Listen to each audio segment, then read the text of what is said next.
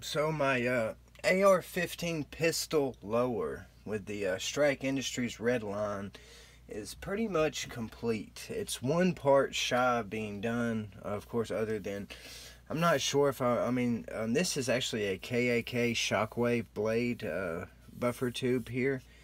I had to get a different one because the one that came on this and then the extra one that Palmetto State Armory sent me for free, they do not take a castle nut. They just kind of screw in place. So I had to find a pistol buffer tube that took a castle nut, and this is the cheapest one I could find. I picked this one up for $18 off of AR15discounts.com. That's my second order from them. Very happy with them. Very fast shipping. They always give you a discount code. It may just be 5-7% off, but that's better than nothing. I have also gotten 15% off from them. But I went with the Shockwave blade tube here. Of course, my saw brace will slide on this perfect, no problem. But I think eventually I'm going to go with the SB Tactical SBA3, the retractable brace. In my opinion, that and the saw brace that I have is pretty much like the best braces that I have seen.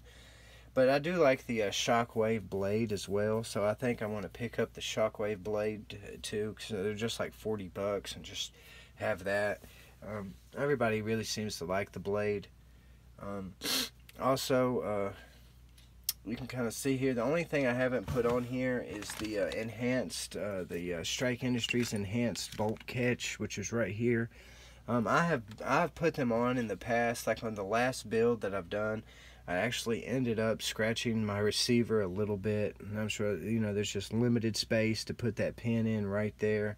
They're really easy to do, but just to avoid me scratching my receiver, I'm gonna let my friend do it. Like, he has like the proper stuff, and he's put in a bunch of them, so I'm gonna let him do that for me. I mean, even Palmetto State Armory, they left a little scratch right there when they put this one in. So if Palmetto State Armory is going to leave a scratch, I know I'm going to leave a scratch. So I'm just going to let him do that. But everything else I'm doing myself, like on the upper and everything on here, I've done myself.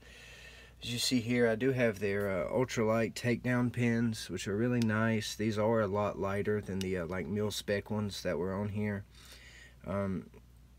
Pretty simple and easy to do.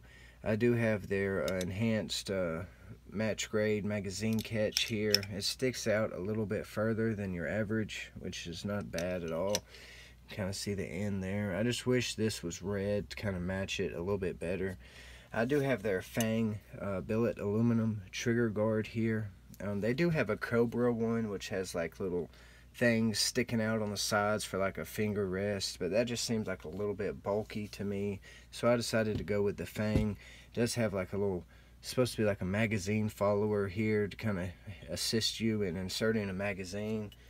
But I do like the look of it. It is really lightweight. As you see here, I do have the strike switch. Everybody seems to love the strike switch. However, I just don't get it. You can see it comes with the two of these, and then it comes with a blank piece. But there's no more aluminum in this than there is their charging handle. Well, their charging handle's $32, but on average, they want $60 for this strike switch. I believe I paid like $58 for it. But I had like 5% off, so I probably paid like $57 for it, or like $56.50 or something. But it works good. It's real easy and simple to install. You can see safe is on.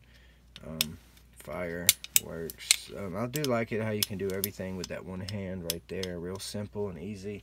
And I went with a blank on this side. I don't really care for the ambidextrous safety. Everybody loves that strike switch. And I do have their extended end plate here, and their castle nut. The castle nut's like a unique look. This end plate though is pretty nice. It's got a QD sling mount here. You can see it doesn't get in the way of anything. It also has this little spot here, so you can actually put this on and then put your spring and stuff in there for your takedown pin afterwards, which I think is really nice. So that way if you ever wanted to just change out your takedown pins, it's real simple and easy to do right there. Pretty nice. These average for about 50 bucks or so. I think I paid like 54 or so. If you've seen my unboxing videos, then you've probably seen the receipt for that thing or something. But you know, that's kind of it. I did know, I did see Strike Industries. You know, they have a YouTube page on here, and they had a build they done with the redline, but they actually had the red end plate here that had a chrome castle nut just like this, but it was like chrome looking. And then they also had a charging handle that was just like this. It had some like red on the end like here, but then it had like a chrome piece going around it, and it had like deeper indents than that on it, and that looked awesome. But I cannot find their chrome, the castle nut, or the like chrome looking charging handle at all.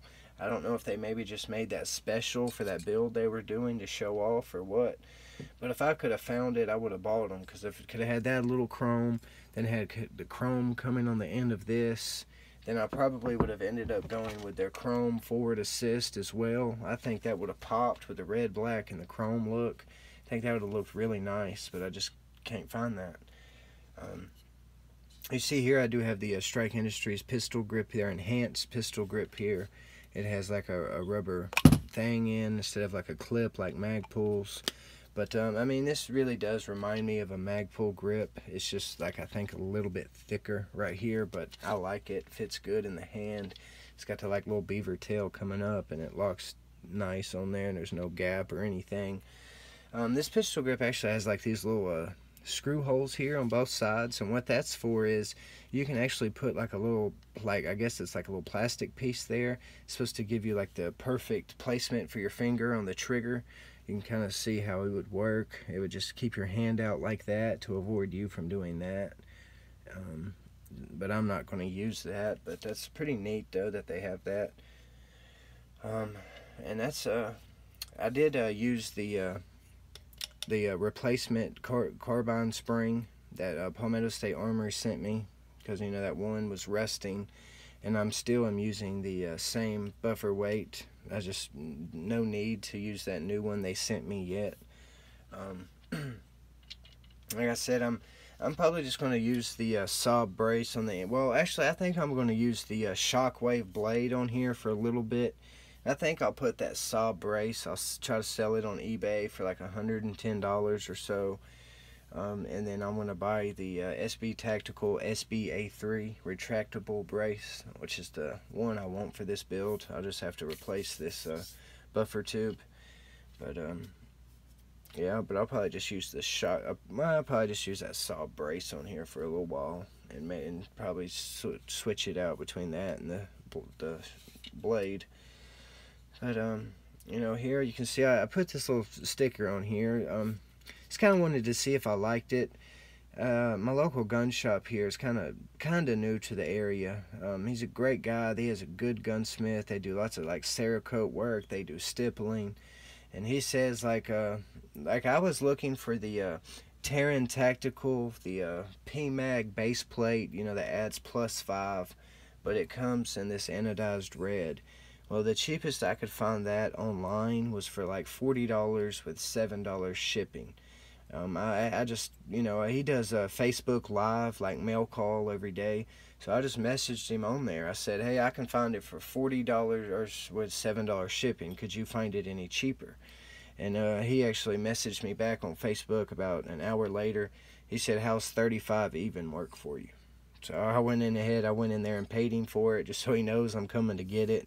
Because that's one thing he does. He doesn't, like, he's a smaller shop, but if there's parts or something that you're wanting, most of the time he tells you, you know, come to me, I can find it cheaper for you by at least a couple dollars. And he showed me on the computer. He's not making anything from it. So he was able to get that Terran Tactical +5 base plate for me in this red. He could have got the Brownells one for like 20, I think that one was 25, but I didn't want the Brownells across it, you know. He also did order the Strike Industries 10-inch strike rail for me, which is what I'm going to use on this upper. Cheapest I could find that was like I believe like $143 online shipped. He was able to get it for me for $135, which is a little bit cheaper. He just said that he is not a Strike Industries dealer, and his distributors are not either, so he can't really get great prices on Strike Industries parts. Otherwise, if he was, he probably could have saved me a little bit more money getting the parts through him. But you know, it's really nice. Like I said, this right here, I just use crayon on this, just mainly to see how it's going to look and everything, to see if I want it done permanent. And I do kind of like it. And his gunsmith there said he can do the like enamel paint. He said the red that he has will pretty much come very close to this, and he said he'll do that for $10 for me. So I'm gonna go ahead and let him do that. You know, the crayon's not permanent, so I mean, if you don't know if you're going to like it or keep it, crayon's perfect for that, and it's easy to get out of there. So I'm gonna let him color that in for me for $10. I also did, the only thing I didn't replace on this is the trigger and the hammer. I did put in some enhanced 3.5 pound springs in here. They were like $12 at my local gun shop. The guy said it makes a little bit of a difference, but he said it is better quality springs than the standard like mil-spec trigger like this is. So last night I went ahead and put those springs in. Like I said, I haven't shot this or anything yet, but I'm sure there's not much of a difference. I probably won't even be able to notice the difference, but those springs are supposed to be a lot better quality. So, and that's another thing. Like, I know this red line is just for looks, but I know they're red for looks, but the parts themselves, I have no doubt that this trigger guard is better quality than the mil-spec one that was on it. The same thing with the magazine catch. I have no doubt this is very good quality. Then the takedown pins are aluminum. They're not like, I believe, like the standard mil-spec ones are steel, because they were double the weight of both of these. So I mean, I'm pretty sure these are great quality as well, and they're going to hold up over time. Same thing with this castle nut and end plate. I mean, yes, the red line is for looks, but the parts themselves are very good quality. I'm sure lots of you are familiar with Strike Industries. You know, I'm guessing you would know that.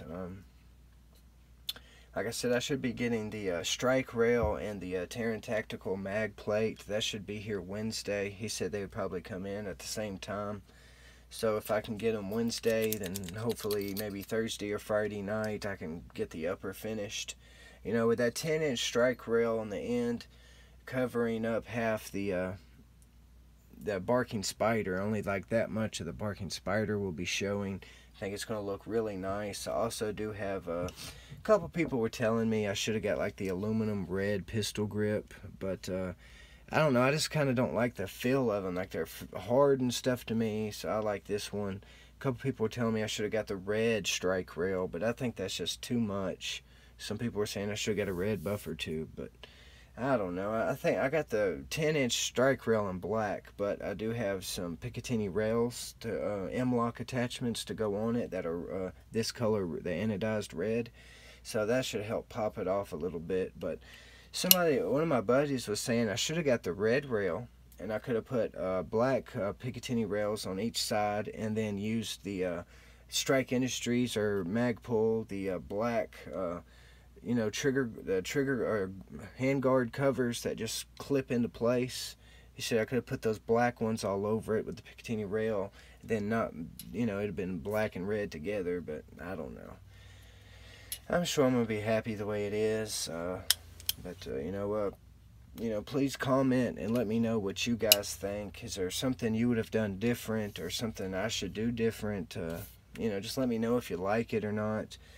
These Strike Industries parts are not necessarily the cheapest by no means, but I did buy a bunch of stuff that I've sold on eBay, which is where the majority of the money came from. Like I said, I had $60 in those 2 pair of Adidas off Academy.com, and then I sold both of those for $100 a piece. I got those Filas for $20 shipped to me from Academy, and I sold those for $70 with $5 shipping. And those Adidas were each $100 with $10 shipping. So, everybody pays for their shipping. I did have to pay a little bit more on the shipping for those Filas, but not a big deal. I also sold that pistol buffer tube Palmetto State Armory sent me. I sold that for $25 on eBay with like $3 shipping, so that was pretty much like a trade for this one. You know, like I have under $200 in everything, I know that, but when I do a video sometime near the end of this week and I show you the complete pistol, I'll do a breakdown of the parts, how much they cost, and what I actually have in it, and everything like that. Just kind of give you guys an idea of what you're looking at on price-wise if you want to go with the redline look.